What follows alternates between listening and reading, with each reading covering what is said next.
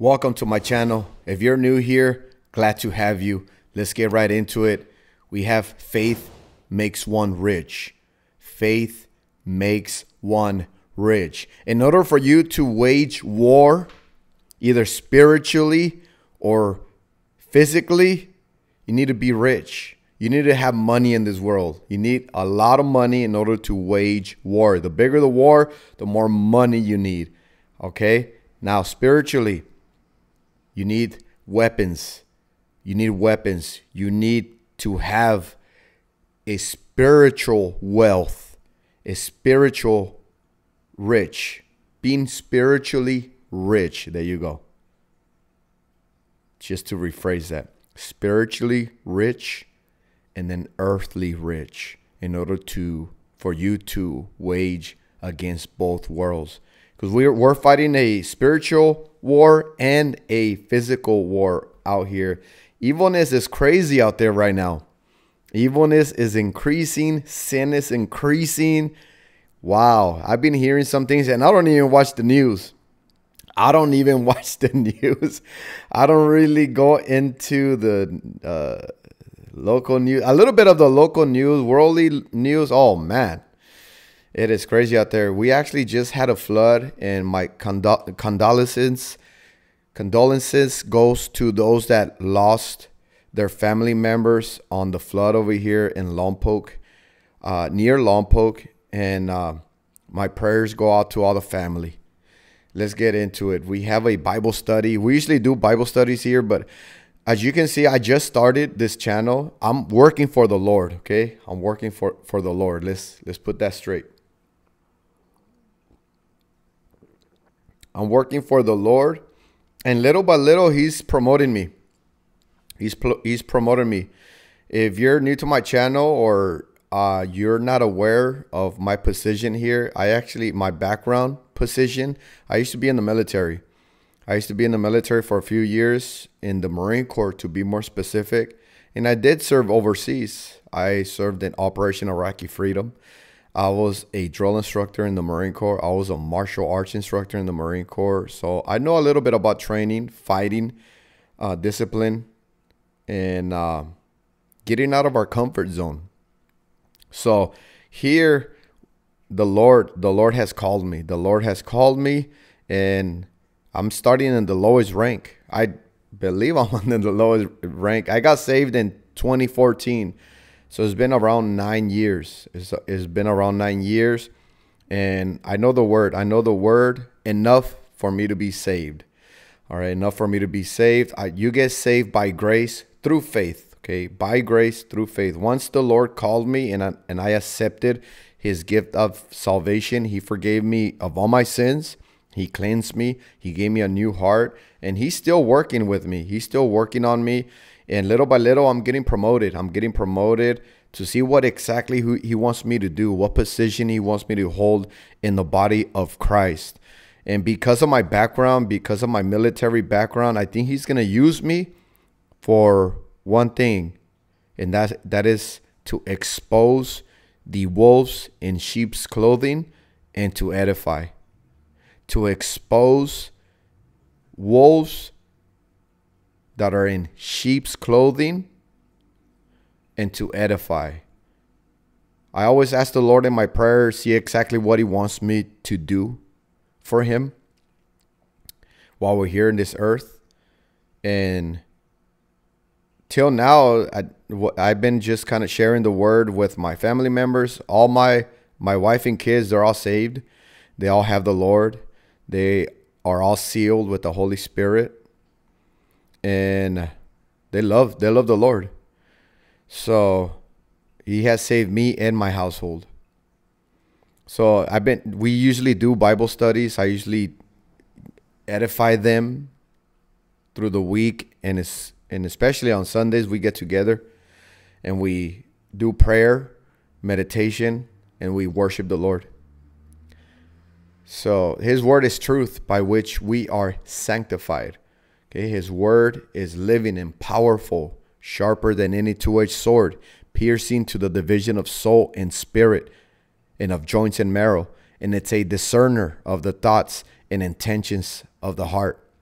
The Lord has given me the authority to trample on serpents and scorpions and over all the power of the enemy, and nothing shall by any means hurt me. Nevertheless, I will not rejoice in that the spirits are subject to me, but rather rejoice because my name is definitely written in the book of life, written in heaven. So what I'm going to be doing on this video here is learning what a wolf in sheep's clothing is. Like, are we supposed to even expose a wolf in sheep's clothing?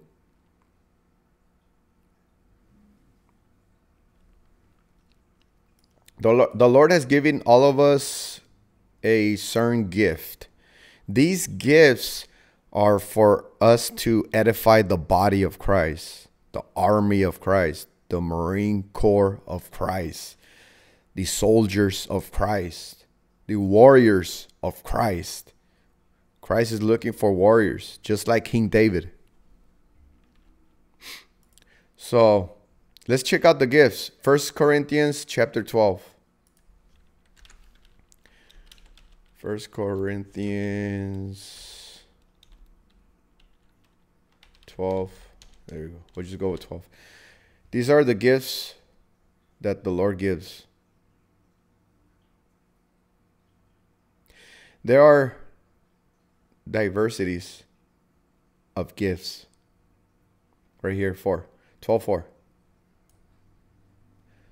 There are diversities of gifts, but the same Spirit. The same Holy Spirit is in us. Those that are saved, those that are the called, those that have been born again, that have died to the flesh. There are differences of ministries. Look at that. Different ministries. There is like evangelism. There's teachers. There's preachers. There's ministries to expose false teachers, false prophets, and wolves in sheep's clothing. But the same Lord. 6. And there are diversities of activities, but it is the same God who works all in all. The same God, the Father, the Son, the Holy Spirit, the Lord Jesus Christ, Yahweh, Yeshua, the Messiah. But the manifestation of the Spirit is given to each one for the profit of all.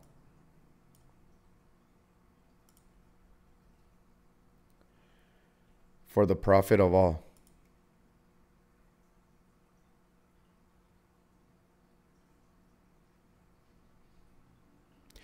8.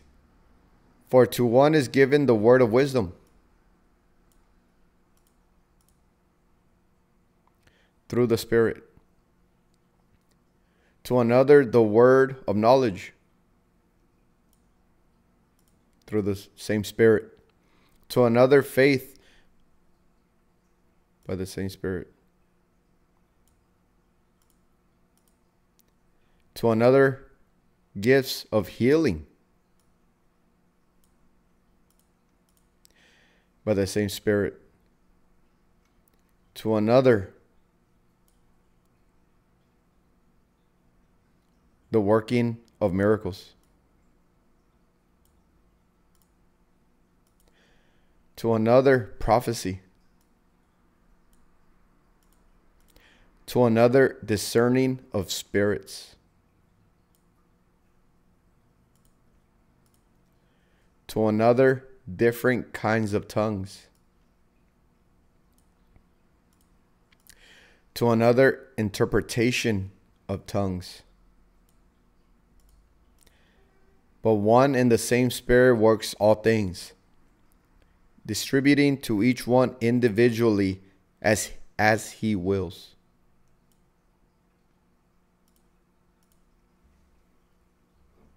There's all the gifts of the Spirit.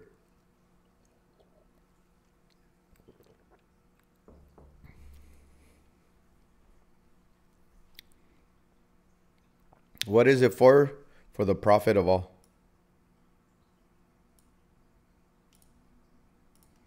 Not for yourself. For the profit of all. To edify the body of Christ. To edify the believers. The women and men of God. Everybody is created in the image of God. Everybody. But not all are sons and daughters of God.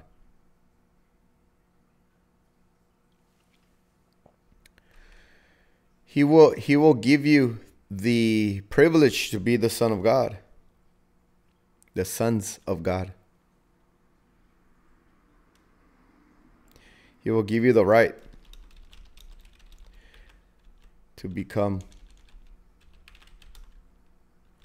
sons of God. John 1:12.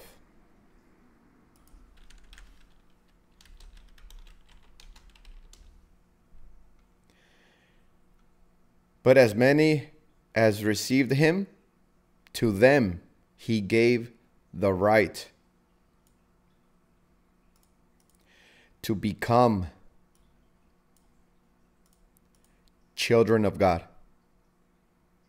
To those who believe in his name.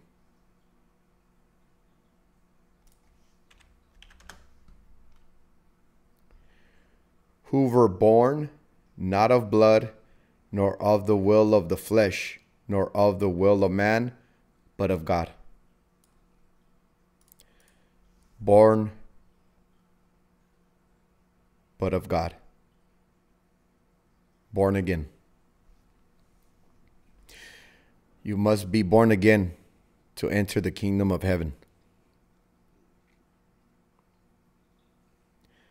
So let's read it one more time. But as many as received him, to them he gave the right to become children of God. To those who believe in his name, who were born not of blood, nor of the will of the flesh, no, nor of the will of man. Not according to man, but of God. By grace through faith. Okay. Let's go back. So the gifts, right? The gifts were right here. Okay, so one gift that I highlighted, a different discerning spirits. This gift right here can help you understand if there's a wolf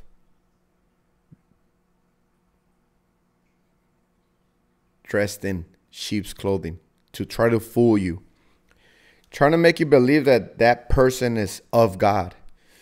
These wolves are trying to deceive you, to fool you, to trick you, to lie to you. That way you don't enter the kingdom of God. And if you are born again, they're going to try to stop you from doing the will of God. They're going to try to lead you the wrong direction that you may not worship the Lord. Distract you from growing in the faith. Take your money. Prey on you. So should we expose wolves in sheep's clothing? Should we expose wolves in sheep's clothing? Let's go to Matthew chapter 7.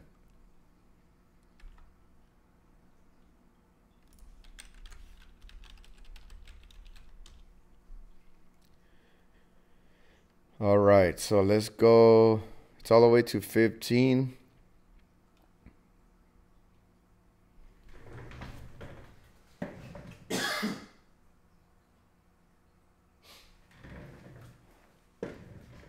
Excuse me. Okay. And you will know them by their fruits. Beware of false prophets. Beware, everyone. As time goes on, the world is becoming more evil. More sin is increasing. That means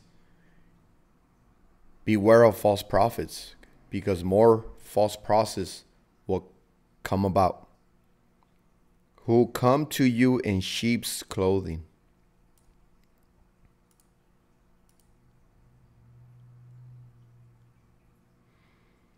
False prophets in sheep's clothing. A sheep is a man and woman of God, but inwardly they are ravenous wolves. You will know them by their fruits. Keep an eye on them. Be watchful. Be watchful. Be sober. Because these false prophets are going about seeking whom they may devour. 1 Peter 5:8.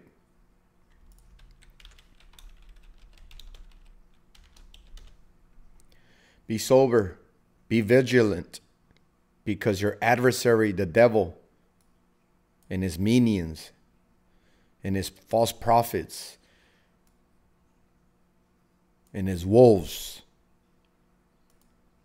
walk about like a roaring lion, seeking whom he or they may devour. Be sober, be vigilant, because your adversary, the devil, walks about like a roaring lion, seeking whom he may devour. Be careful out there, everyone. Things are getting bad out there. And you will know them by their fruits, so keep an eye on them. Check them out. See what they're doing. Is it going against the word? There's two reasons why they might be going against the word. Either they're false prophets, false converts or whatever. False converts, false prophets, just a deceiver, just faking the funk. Or they're babies in the word. They're speaking too quickly on the things they don't know about. Because you can be born again, but that doesn't mean you start teaching or explaining to somebody the scriptures. You know what the Apostle Paul did when the Lord called him? When the Lord called him and saved him, he went out. He went out for a few years, I think. For a few years, and there, I believe that he was submitted to the Lord, seeking the Lord, asking the Lord, learning from the Lord, being taught by the Lord before he went out and preached. Apostle Paul went out into the wilderness. And it is in, let's check out Galatians.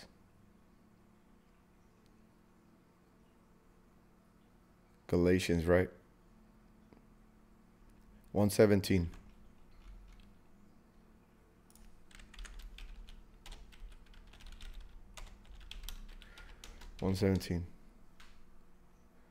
Let's go to the whole chapter just in case. All right, so it's around 17. So here, this is when the Apostle Paul was called to apostleship by the Lord Jesus. The Lord Jesus appeared to him. But I make known to you, brethren, that the gospel which was preached by me is not according to man. For I neither received it from man, nor was I taught it, but it came through the revelation of Jesus Christ. See? So straight from Jesus. The word of God is Jesus. That should be your main teacher. Yeah, there's secondary teachers, pastors, teachers, apostles. No, there might still be apostles out there. Evangelists.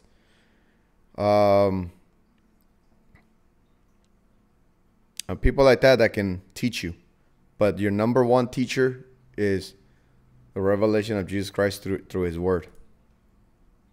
For you have heard of my former conduct in Judaism, how I persecuted the church of God beyond measure and tried to destroy it. Look at that. This is where the Apostle Paul came from. He actually tried to destroy what the Lord Jesus was doing before he called him. And I advanced in Judaism beyond many of my contemporaries in my own nation, being more exceedingly zealous for the traditions of my fathers. He was a hardcore Pharisee, very religious. He knew the word, the Old Testament, the ins and outs of the Old Testament. He knew the law perfectly. More zealous, more exceedingly zealous. He was up there. He knew everything about the law, the Old Testament. But when it pleased God, who separated me from my mother's womb and called me through his grace to reveal his son to me. There you go, God's son. That I might preach him among the Gentiles. I did not immediately confer with flesh and blood. He didn't right away go to worldly teachers, preachers. He didn't go to them to learn the word of God. Nor did I go up to Jerusalem to those who were apostles before me, the 12 apostles. But I went to Arabia and returned again to Damascus. So there you go. Then after 3 years, I went up to Jerusalem to see Peter. So 3 years in the wilderness being taught by the Lord Jesus. Revelation. Pure revelation from the Lord Jesus. He was out in the wilderness.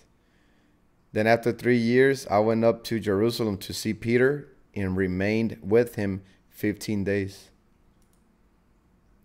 But I saw none of the other apostles except James, the Lord's brother.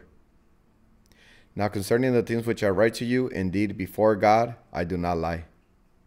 Afterward, I went into the regions of Syria and Cilicia, and I was unknown by face to the churches of the Judea which were in Christ, but they were hearing only. This is what they said. He who formerly persecuted us now preaches the faith which he once tried to destroy, and they glorify God in me. They believed it. So there it is, exposing wolves in sheep's clothing. I'm going to try my best to edify the body of Christ, to use the gifts that God has given me. I still don't know 100% exactly what gift he has given to me, but one gift I do believe he gave me was the gift of discernment. The gift of discerning spirits. In order to discern if it's an actual wolf in sheep's clothing. That way I expose them and protect the body of Christ, especially those that are recently born again, the babies. Stay strong in the Lord, brothers and sisters of Christ. Let's fight this thing together. We're in a fight, spiritually and physically. In Jesus' name I pray and praise. Amen.